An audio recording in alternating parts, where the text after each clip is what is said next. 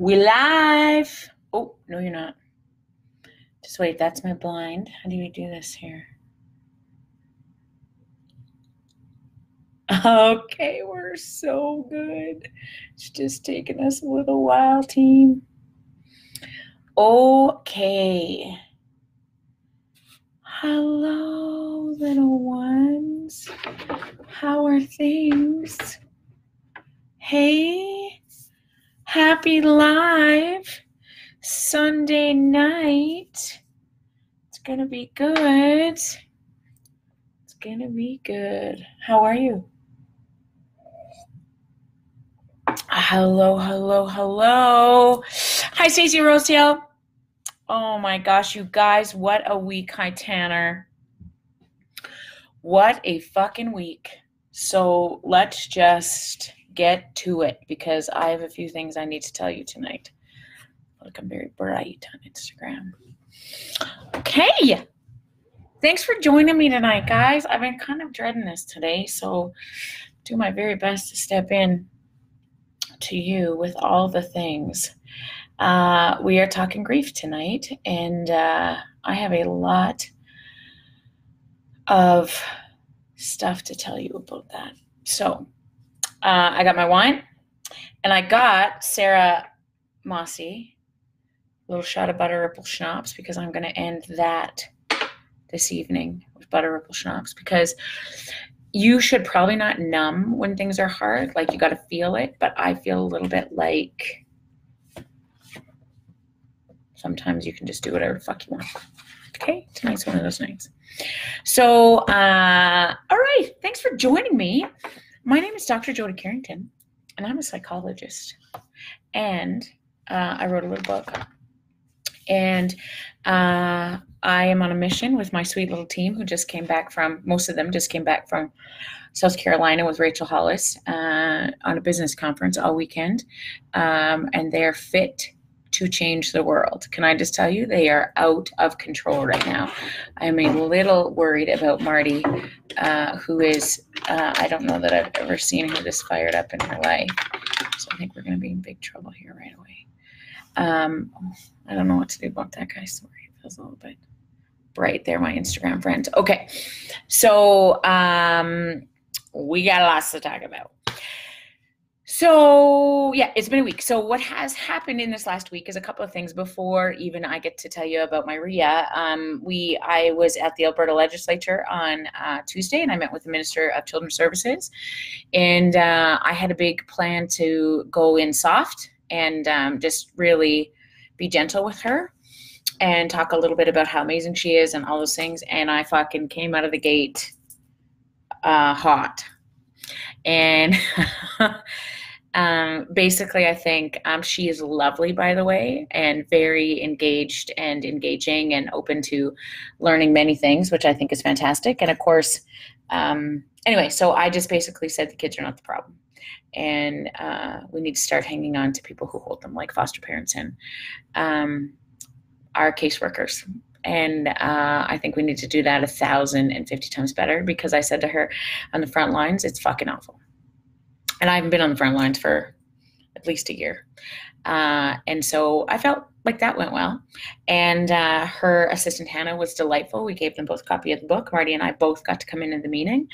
And they asked if we would like coffee. And I said yes, and that I would like Bailey's. And I feel like we were kind of a hit in the Alberta Legislature. And then the Speaker of the House, who is our local MLA, Mr. Nathan Cooper, was there. And Marty and I got to meet with him and got a little bit of a tour. And I said to Mr. Cooper that my goal would be to meet the education minister. And he said, yes, ma'am, let's do that. So we went into her office, and I was a bit nervous. And she came out of a meeting, and she's heard me speak before, which I did not know. So that was fantastic. She was very open and exciting to meet.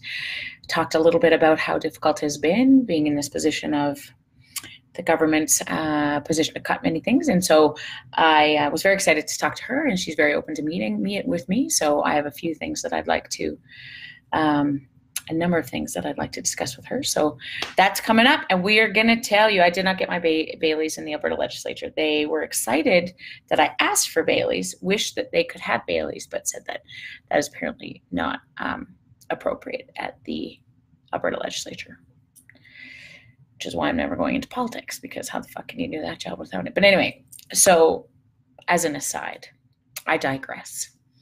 Okay, so that was that. And then most of my team, except for Dale, flew to South Carolina for the Rise Business Conference. And my expectations were sky high for this conference because it was expensive. It was expensive to get there. I was all in investing everything I could in getting our team there, because I thought that's what really needed to happen. And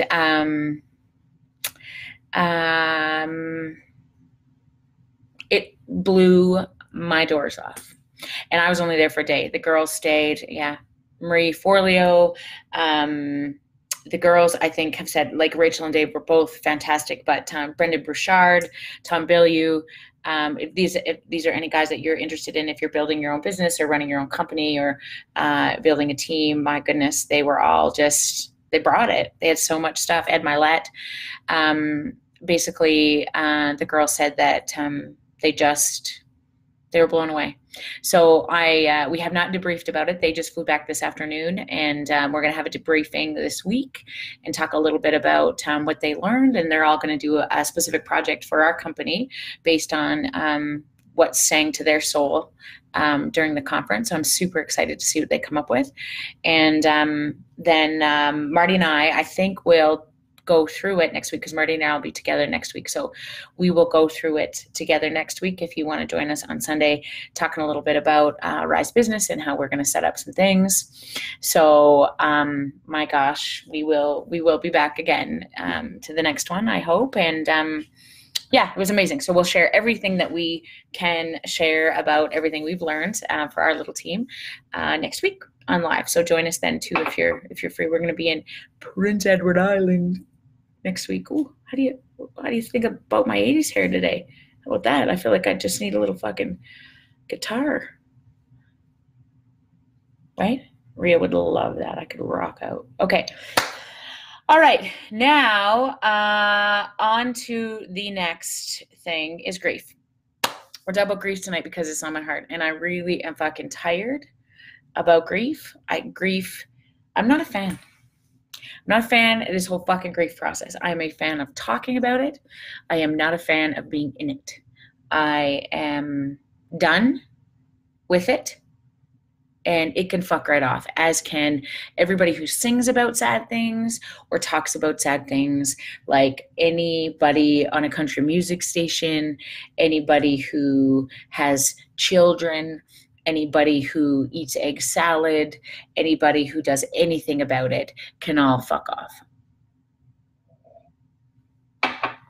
Because I don't like grief right now. Okay? So it's done.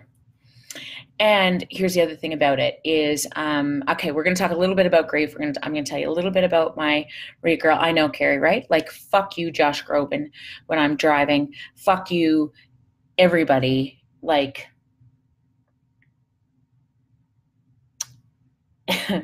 yeah, anyway, I'm just trying to remember a song that I was listening to when I had to pull over on the side of Highway 2 days ago because I couldn't even see the road, and I couldn't get it in my head. So I was not having a stroke, just in case anybody's worried about it. Hi, sister. Anyways, I'm back. So yes, egg salad was needed after the butter ripple schnapps. So let me just tell you a little bit about, if those of you who don't know what we've been through in the last little bit. One of my dearest friends on the planet was diagnosed with cancer 3.5 years ago. Her name was Rhea. Rhea and I lived together. We met 26 years ago in college, and she will always be, probably one of the most amazing people on the planet. And so 3 years ago, she got diagnosed with cancer after she had her second baby. So she had, we're the same age, but she had her babies late, just like I did. And Nevi's even younger than our youngest. And soon after Nevi was born, she found out that she had cancer. And it started out as colorectal cancer, stage 4, we now know. And so did lots of treatment, and they thought they had kicked cancer's ass, because she just really didn't. Thank you, Trace. I might need to call Erin for more one. She was amazing, and I'll tell you a little story about the middle process. So we had a deal. Her husband, who is a phenomenal man. I'll speak about him a couple of times, but when we lived together in college, I met a bunch of her friends who she'd grown up with, and they became my friends. And I knew how much Rhea loved them. We just did a lot together over the last 26 years. And she ended up getting married to Sean, who was also from their hometown. And they had their 2 babies. And of course, our lives went in many different ways at various times. And so we came in and out of touch. In the last 3 years, of course, cancer has this fucking interesting, beautiful way of bringing everybody together. And so I got to know Sean and her babies in a way that I probably would have never without cancer. And I also got to know some of her best friends who she was in, very different circles with, who are some of the most phenomenal people on the planet. And so when she survived her first round of cancer, we decided that 3 of us who went to college together, Leah and Tanis, both of my best friends, and Rhea, we were going to go away and celebrate this whole kicking cancer's ass. So we did. And it was one of the best trips, I think, of my life. But 2 days before we went, we found out that her numbers were up again, which meant that her cancer was back. And we knew it. And I was very mad at Jesus and Buddha and Yahweh and the universe and everybody on the planet that we didn't even get a reprieve to celebrate and do all these amazing things with this baby girl. And as the universe often does, it was perfect timing because we had 5 days as a group of 4 to sink into some of the hardest conversations I've had in my life about grief and mourning and about what it means to be brave. And I remember I told this story because it was my honor to pay a tribute to Rhea at the funeral 2 days ago, and it was her celebration of life. But and it was a fucking celebration, let me tell you. If every funeral could be like that one, I promise you everybody would go to every single one. It was one of the best nights of my life, and I don't know that I would ever say that about celebration of life. But anyway, the whole theme of the night was being brave. And I told this little story because when we were in Seattle, having this girls' trip away, we talked about what brave means. And of course, the definition of brave is doing something where you can't predict the outcome. So I said to Rhea, I think you are one of the bravest people I know. And she said, she got mad at me and said, I'm not brave. I didn't choose cancer. It chose me. I just have to fucking deal with it. And I said, oh, no, my girl. Do you understand the definition of brave? The definition of brave is when you do something head on, full in, 100% wide open, hair back, when you do not know the outcome. When you can't predict it, that's what brave is. And if you know how it's going to end, it's not brave, right? Right? So you could shy away from this. You could completely just sort of even sink away from your kids, prepare for a departure, cut off from your husband, all of those things that I think it would be probably the easiest to do, because that's what we do when hard things come, right? We armor up. And I said to her, the thing that has impressed me the most about you in this process is that you haven't armored up, and you have loved your kids full on. You have stepped into hard conversations with your husband when you could have just been like, you know what? Now's not the time. You have worked really hard in relationships with your friends and your parents, and all of these things where you could have just said, we don't need to. And I said, but you didn't do that. And that's the definition of brave. And nobody's ever taught me. I never understood bravery until I've seen you do this. And And she said, Jody, I'm not always brave. Like you don't see Sean and I crying on the bathroom floor. You don't see me sobbing when my babies fall asleep. You don't see all of these things. And I said, oh, my girl, like I understand that you're not always brave, but what you're teaching me is that in all ways, whenever possible, to the best that you can, you be brave. And that is, we started talking about it. Like, how can we be a group of friends and be brave always, in all ways that we possibly can? How can we lean into each other in hard times? How can we have hard conversations? How can we, even if it's cancer, even if we have to bury our kids, how can we do these things where, to the best of our capacity, we be brave? And so the rest of that day, we were in this house because, of course, she kicked cancer. And so I rented this house on the ocean in Seattle, and it was probably outside of a budget that if Aaron knew, would like kick my ass. But I was like, fuck it, like, let's go, Dave Hollis. And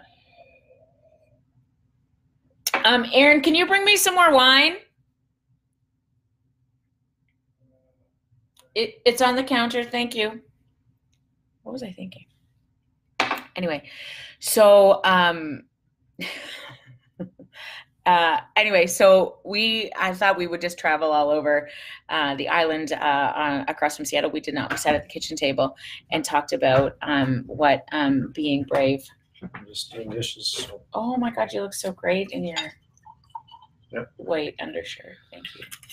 Okay. The bowl that I used one spring.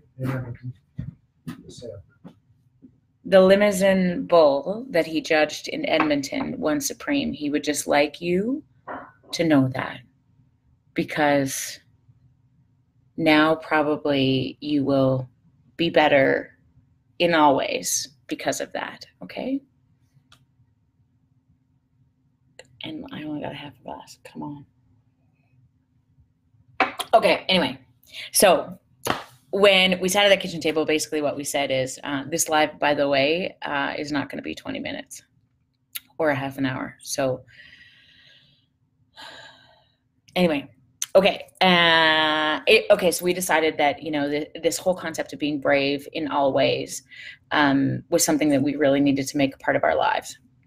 And so we sketched out this thing and we said, you know what, I think we should all get a tattoo. I think it should say brave always. And so when we came back from that trip, she made us all sweaters. I made them all signs, and then we have it in our house. I'll show it to you. I'll take a picture of it and post it tomorrow. But, and so we decided someday soon we're going to get it. Like, that's the plan next time we come here.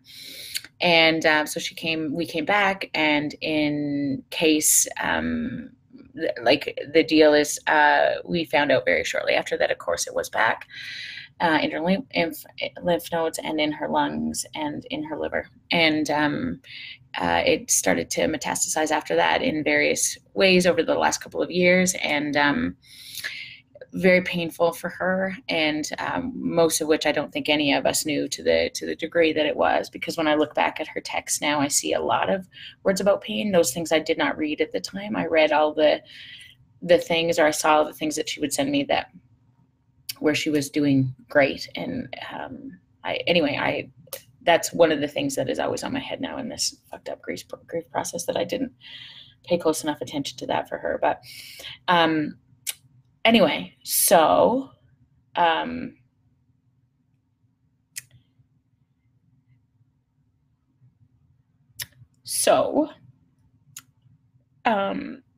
last little bit for her was really tough, and I watched her husband and her kids do some incredible things. I watched some of her friends be some of the bravest humans on the planet. I don't understand how you can be with somebody who you love so much every single second of the day. I want to tell you a little bit about, so then she went on to get the tattoo.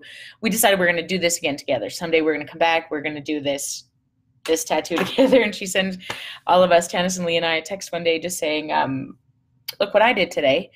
And no consultation, no discussion, no like, hey, how about we do this? She just fucking got the tattoo. She came home from a doctor's appointment. Her father-in-law, who she adores, Papa Ray, she just asked him if he would swing by the tattoo parlor, and she got the tattoo. And she sent us all a message saying, look what I got. And so that is Brave Always is now, as I talked about to her friends and family the other day, her legacy for me. And I will speak about Brave Always on every stage around this planet if I can help it. That will be my gift to her. We've just, I think I told you this last week, but designed a shirt with the words on the sleeve where she had her tattoo that says Brave Always, just to start to really lean into this idea that if you're fixing to do hard things, you won't always be brave, but as long as you show up brave in all ways to the best that you can, that's all we need. And gosh, she did that so beautifully. And so I think that there's three things that I want to just share with you about this process that has become clear to me. And I've talked about it here before. I talk about it in kids these days, but I think this is the biggest the biggest learning for me. Alan Wolfelt is a grief sort of expert. Not sort of, he's amazing, and has shared the difference between grief and mourning to me. Yeah, Chrissy, we will get the tattoo. Tanis and Lee and I, Lee is very nervous about it, but we will find a very medically safe tattoo artist.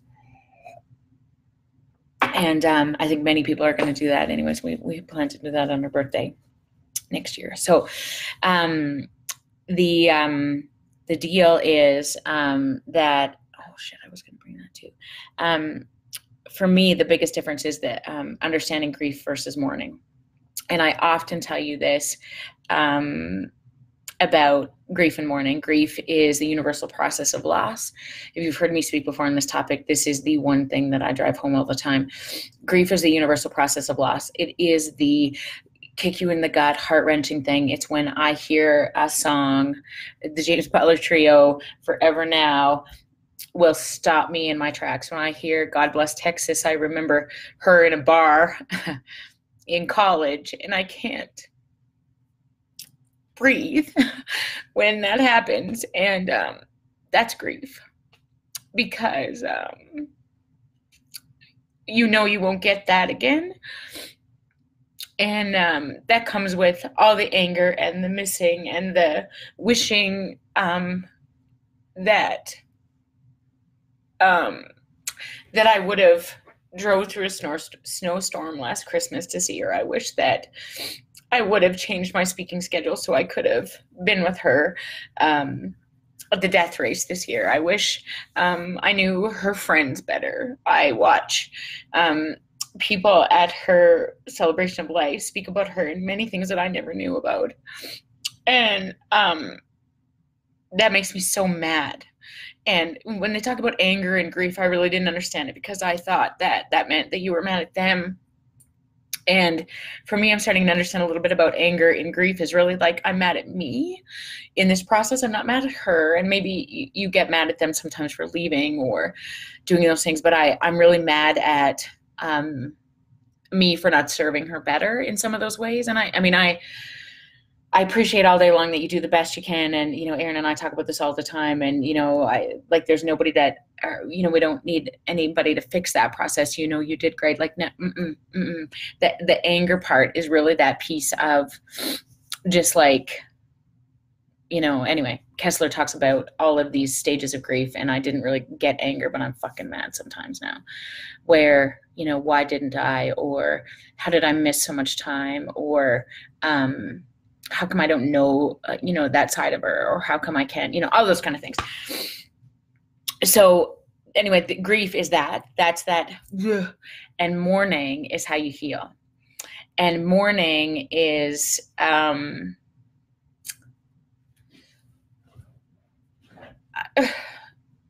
mourning actually feels good, and it usually is laughter. It usually is telling stories about her. She was so funny. And probably, like, I would watch her sometimes, like when we would be out together, and she was always the life of the party, and she would always dress up in silly things, and music was her love. We talked a lot about her love of music and her celebration of life. And she would always be the last person on a dance floor. She would always be it just sort of always getting people involved anyway. And so it was in those stories that I think are amazing. And, you know, what was phenomenal at her celebration of life, her husband was very committed to making this day something that she would be super proud of. And fuck, I didn't think I was going to cry at all. Like, this is fucking bad. Anyway, and it was amazing because he, married to her for 18 years minus a day, got up and gave her eulogy and did it absolutely beautifully. Her babies were there in the front row. Our babies were there in the front row because that is how you mourn. You are not born with the capacity to mourn. All of her best friends' children were gathered around. Her nieces and nephews were there.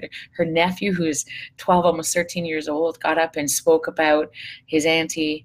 It was just the most amazing day. And what I love the most about it, right, is that how I often said this to Sean and, you know, her two best friends in the whole planet, Irene and Jen, just how she died at home, and the children were there. Shawnee was there, and they just, her mom and dad spent so much time in her space with her. It was the most beautiful thing I've ever seen in my life. And it really just taught me, right, that death ends a life, not a relationship. And I think the difference between grief and mourning is remarkable, that grief is this process where it hurts like a motherfucker, and then mourning is the laughter. If you would have walked into that hall on Friday night, you wouldn't have known the difference between it being a celebration of life or their wedding. Because there was dancing and music, and the egg salad sandwiches might have given it away, because you typically don't have egg salad. It wasn't open face, so there wasn't like a huge indicator. Because, as you know, egg salad is a universal sign of death. So we did have egg salad, which I thought was so good. But grief and mourning, those are the two different things. And I think that I'm just so proud of the people who loved her the most, about how they were able to come together and mourn. And some people I hadn't seen for many years who knew her in many different capacities taught me about how to do that day. And yeah, it was a gift. I cannot even tell you. So I think that was the most critical piece. And here's the thing: you don't know how to mourn. You're not born with the capacity to mourn. You're only born with the capacity to grieve. And so what I was so thankful about is that my children don't know how to mourn. Their grandparents, their 4 grandparents are alive. They have 3 great grandparents who are alive. And so they'd never really seen me or Aaron sob over anybody. In my first inclination, was to protect them and to not tell them about those things, to not let them see me cry. And when we knew that Rhea was dying, I have to tell you the story real quick, because I've told it on a couple of different stages, but Rhea was doing well as she could be. And then kind of within 48 hours, just kind of took a massive turn for the worse. And I was talking to one of her best friends on the planet, Carrie, and she just said, I don't think we have much time. And so it was Saturday, I think, probably, 4 weeks ago today. What day is it today? Sunday. 4 weeks ago yesterday. Tannis and Lee and I decided that, we would go see her and say our goodbyes. And her husband was just very, so great at having people do that and be around her. And so when we went, Aaron said to me, I want you to go by yourself. Like, you just take this day, you stay as long as you need to. you just hang out with their babies and Sean and, whoever else is there in the day. And so, of course, we bring, lots of stuff. That's what you do. You bring stuff. And I woke up in the middle of the night and I thought at 4 a.m. and I thought, he has to come. Like he has to walk. We're all just here walking each other home. Like, we got to show our babies how to do this. I got to have Lucan and Nevin, her, Rhea and Sean's children. This is what you do. You bring your children to be a part of this process. And so I woke Aaron up at 4 a.m., which is really fucking helpful. I'll just tell you, that's a little tip for free there. Super helpful. And basically I said to him, like, you and the kids have to come with me in the morning. And we have to go to Sean and Rhea's together. And he was like, this is what he said. Fuck, Jode. And I was like, he said, Asher has hockey. And I was like, well, I know, right? Adam C. Woo! Can't miss that, can we? He's like, oh no, like Asher's gonna cry. And he's right. Asher struggled significantly, partially I think because this was so difficult for me, but also because he doesn't know what you do when somebody dies. He doesn't know how you make sense of that. And so he was very emotional about this. And anytime he gets upset, his brother gets upset, and then his sister has to turn it up 8,000 times higher because, anyway, that's another life. But anyway, so all the three of them were not good the night before. So Aaron said to me, we can't bring, like, I do not want them to be crying. I do not want them to be losing their minds. I mean, I don't want them to scare Nevin and Lucan. Like, if they're sobbing, like, is Nevin and Lucan going to think that they're not maybe doing this right? And what if they upset Sean? And I was like, right? All of those things we got to figure out. All of those things we got to walk them home through. And he's like, but don't you want just to focus on Rhea and, Sean and Tanis and Carrie and Jen and Irene? And I was like, yeah, I do. I really do. But this is our job. We got to show them how to do it. And he was like, is this one of those fucking connection things? Yeah, it's one of those fucking connection things, dude. Get in the car. So we drove. And we went, and it was one of the hardest. Libby had a meltdown on the way in, and I was like, this is what I was saying to her. This is not the time. I do not have any time for your emotional, whatever I was calling her. I was telling her she was having a lid flip, which was really helpful. And I was like, you pull it together. And so Aaron's like, get back to the car. Like, it was supposed to be this beautiful, like, this is how you mourn. Bullshit. Awful. So anyway, she lost her fucking mind. But anyway, got that together. We got in the house, and Asher said to me at some point, like, Mom, this was fun. He said, I'm so surprised, but this was a fun day. I love to laugh with Lucan. And did you know that Nevi, was showing me all of her dolls, and it was a fun day? And I was like, That's it. That was enough, right? So I was very thankful that Sean was just so open and welcoming to that whole process. And so, yeah, so that was that. And, yeah, it was phenomenal. Her, two best friends, of course, were there. They wouldn't leave her side. I was in Regina the day she died, and I got to talk to her that morning because Irene, one of her best friends, ever, was so intuitive and so smart. And,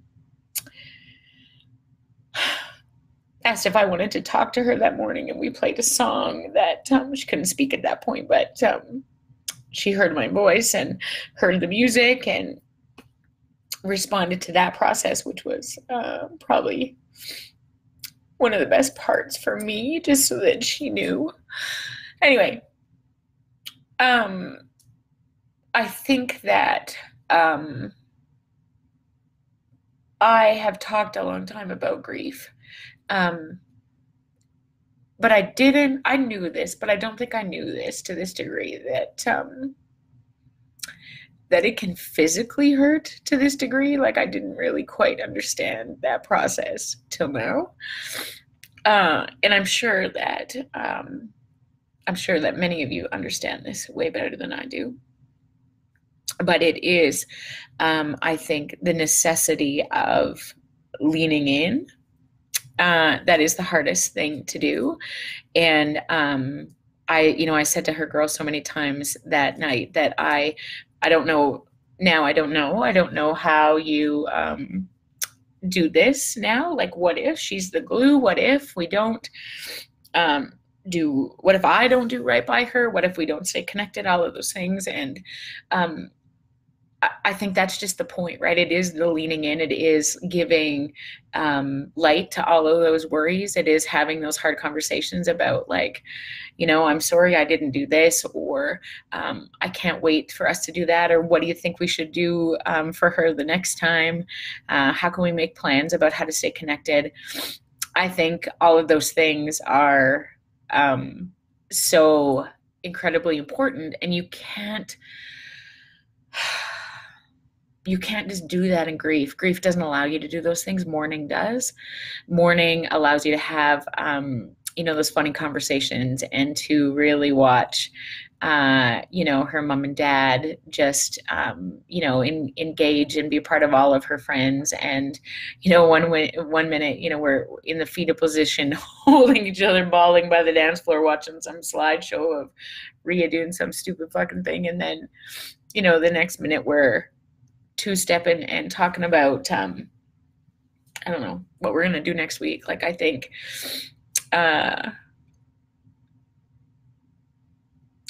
that's just how fucked up this process is. And here's the thing, like, this is universal.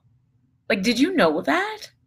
Like, this is the part that I just can't wrap my head around. Like, everybody on the planet, if you've loved, you have the capacity to feel this. And that blows me away. And at any given moment right now, you play two roles. You are the grievee and the griever, which means if there's any motivation to get out of this fucking grief spot, it is because so many people who you love right now need you to connect over somebody who they're painfully losing. And what we do is we armor up. We stop saying their names. We stop telling their stories. We stop checking in to saying, you know what, I was thinking of your mom today, or you know what, I was thinking of your baby girl today, or I remember the day Jillian was born, or and this is what I said to, her group. I mean, there was over 500 people in that room on Friday. And, I said, I hope we never stop saying her name. I don't want her children to ever feel like they can't say, Mom would have loved this, or did Mom like that? Or, that whole process. And I think that we set the tone as the big people, in particularly in the lives of little people, about the difference between grief and mourning, right? And so how you do that really matters. And so I think sometimes this is a question that I would really encourage you all to ask. If somebody ever tells you that they are missing somebody, they've lost somebody, I always want you to say this, because we never do this. You always say, what was their name? And I've done that 1,000 times, not knowing just how powerful that is, because when, even when I was flying home on Friday morning, I left North Carolina at 2 a.m, and I was bawling at the fucking front desk of the Ramada in Charleston. And the poor little night lady was like, okay, I know it's very sad. She thought I was sad because I was leaving Marty and Tara and Stacy and Dennis, and they were like, I know what she said. It's hard to leave your friends. And I was like, no, it's hard to leave my friends. I said, but I'm going home for a funeral today. She said, oh, I'm so sorry. And she didn't shy away from it. Like, this woman was amazing. And she said to me, what was her name? And in that moment, I was like so thankful for every time that I had ever said what was their name, because I could not wait to tell her. And so ask that all the time. And I think there's some times where, even in the last week, I was hopeful that nobody would. There were certain times where I was like, don't look at me. Don't say it. I got to hold it together for a second. But that was maybe 9% of the time, 5% of the time. The other 95, right, I was just hopeful that somebody would want to talk about her, or ask about her, or like those things. So I think we're always fearful that we are going to make somebody sad when you ask about their child who's no longer on this planet, or their mom or their dad, or whoever. But I think that's not for you to decide, and I think it's a risk that you should try to take every single time, because I think that we err always on the side of caution, and I think it's a big fucking mistake. So that, yes, okay, so a couple of things. Anyways, I'll leave you with this. You're wired to do it, no matter what you have on your plate right now. Every single one of you, all 367 people watching in this moment, have lost somebody, and everybody is in a state of grief, and everybody is in a state of mourning. And so you can think about it egocentristically and all of the people that you've lost, but also know that everybody who is in our community, in your family, in your school, in your place of work, also has felt that, and they just need you to lean in. So don't ever forget that you also have the power to be on the other side of that. And, what is busting me apart is, when I see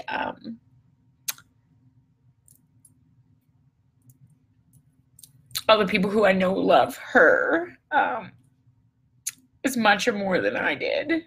And sometimes it doesn't feel like you have the right to be sad, or you have the right to sort of step in. But I think as the grievee, the one who's supporting those, I think sometimes don't underestimate your power of setting that space, holding that space, and being brave enough to hold that space is really sometimes our most important role in this whole process.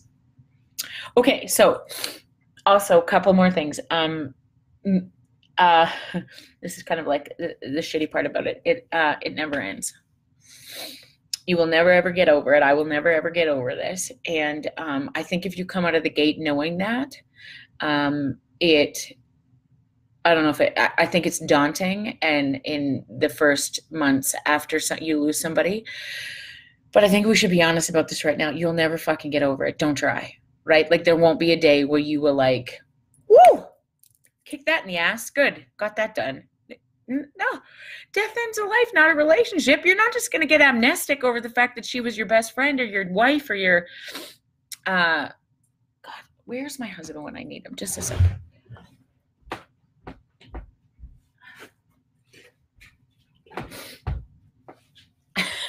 I should have been more fucking prepared. You're not supposed to fucking ball through this. Anyway. And I have butterable shops. Anyway, so you won't get over it, okay? So I think that it's different. The intensity and frequency will decrease.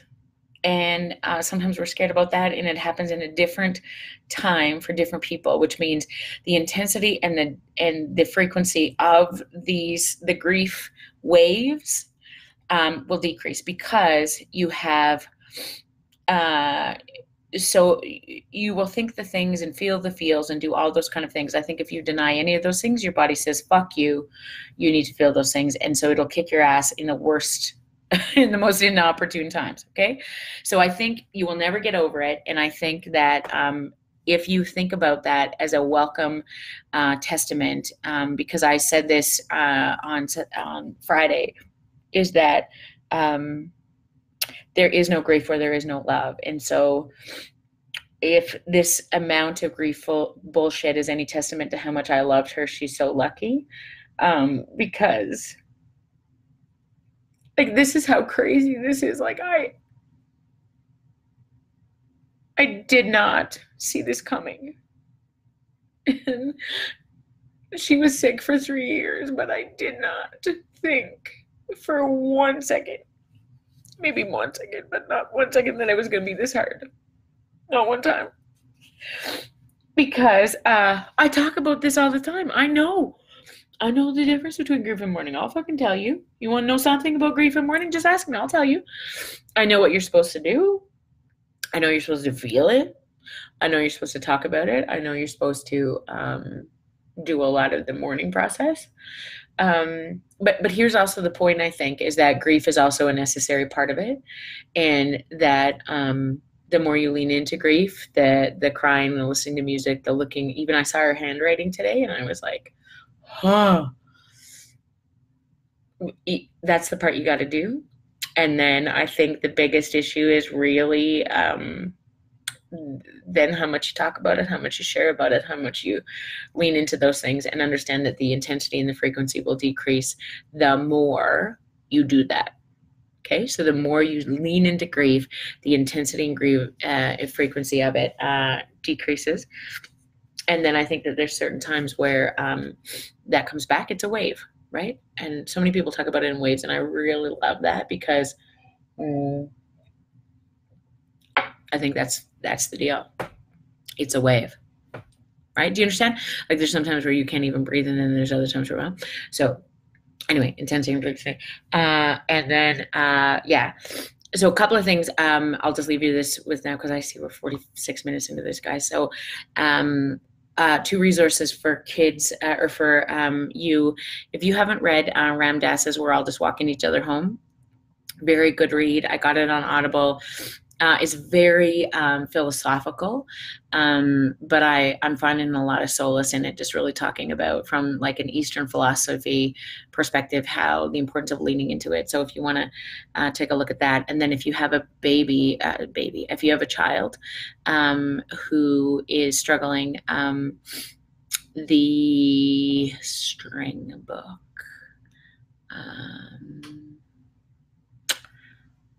I will put up honey, there's this, where's the kids book about the string that we just read to the kids? Do you see it out there? I'm going to find it. Do you know? Does anybody, can you tell me? The babies had it. Oh, whoops. We got it for Sean's kids. I didn't. Somebody else got it for Sean's kids, and then Sean and Maria's kids, and then I bought it for our kids. And it is amazing. The Invisible String. Thank you, Cynthia. The Invisible String. Thank you, Jen. So those 2 things right now are really big in my world. I'm sure there's 1,000 more. Thank you, Invisible String. Yes, Colette. Also, my sweet Lori McIntosh bought me a couple of books about love and empathy. I saw them at Costco actually this week, and so I bought Nevi and Lucan one of them too. It's really about how we stay connected through love and how we help each other through with just being in empathy. And so Asher asked me to read that a couple of times, in the first couple of days after Rhea passed away. And I find that if you can read to your kids in this process, it's a little bit easier than having to sort of have conversations, because it evokes that process of like, okay, what does it mean when? So I think those ones, it's always for the grief of love. Yeah.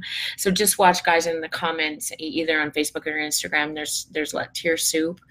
There's lots of resources because so many of you know about this process so intimately. There's no sort of process in this way that really explains exactly how you're supposed to do this. But there's a lot of fucking ways, hey? And we're all just walking each other home. That's the Ram Dass quote that I can't forget. And then the other one is the Mitch Albom, Death Ends a Life, Not a Relationship. And so no matter what, she will always be your mom. She will always be your best friend. He will always be your son. He will always be, your niece or your grandson. And nobody takes that away. And so when her birthday comes, or when it's Father's Day, or yes, option B is very, very good if you've lost a spouse. Nobody takes that away. And so I have to say this to educators, if you have a baby in your class, by the way, 25% of all kids will lose a parent before the age of 18, 1 in 4. And so the statistics around this are huge, and we don't fucking talk about it. Like, I can't even deal. And maybe it's just because I haven't been in this space very much, but like, wow, we got to do a better job. Okay, so Patrice Karst wrote The Invisible String. Thank you, Jill. And so Mitch album is Tuesdays with Maury is phenomenal. Death ends a life, not a relationship. So what I think is really critical about that is that, if you're an educator and you are teaching a baby who's lost a grandparent or a parent, Mother's Day comes, you make a Mother's Day card because they'll always have a mama. And their birthday, they're always your child. If you have 4 children and you lost a child, you always have 4 children, right? Like, I think we really struggle to sort of understand how we talk about that process, and that's okay, because there is no fucking script on this process. You can do whatever way you want to make it for you. But anyway, that's my story tonight, my friends. Da Borgia, Ria, Da Borgia.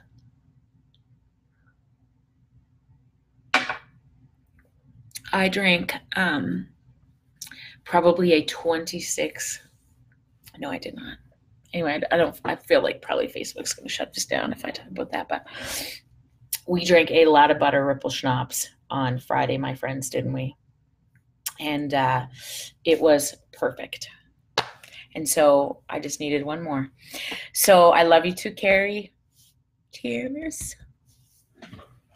And thanks for listening to me about this girl, because her legacy, I hope, is going to change a whole lot for people in this universal process. And so I'm very excited that I get to talk about her for the rest of my days. And I told her that when I see her on the other side, she will need to have some butter ripple waiting, because I will have a lot of brave stories to tell her. So be brave and talk about this stuff, because we're all doing it. And I will see you again next week in PEI, because we're in PEI. We're going to do a big day with first responders and trauma and grief that day.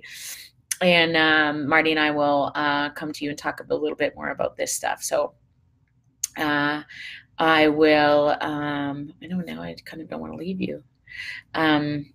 But I will be connected again next week. I think we'll go 8 Mountain, but I'll be very clear about what time that is, because I think that means it's like 11 to PEI, but I'm very sure we'll be up. So, okay. Good night, my friends. Thanks for being amazing.